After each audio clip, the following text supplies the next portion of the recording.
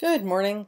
This week we're going to be diving into designing and evaluating student-centered learning activities. By the end of this week, you will have identified effective practices in creating online course content. You'll get a chance to actually design learning activities with learning objectives, and you'll identify effective practices for online assessments. We're going to be giving you a chance to do some hands-on practice with developing these ideas, and you'll be getting feedback from your colleagues in the class as you continue to develop your project. Let's take a minute and go through the different parts of what we'll be talking about this week.